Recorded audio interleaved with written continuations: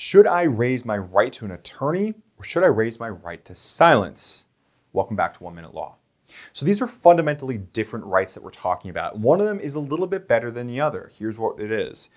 Imagine yourself in a police interrogation room. If you raise your right to silence, they can keep asking you questions. They can keep basically playing their games and using their techniques to try to get you to say something. However, if you raise your right to an attorney, theoretically, they should be disengaging. They should be breaking off their questions. Now, it's very important either way that you understand that you can waive that right.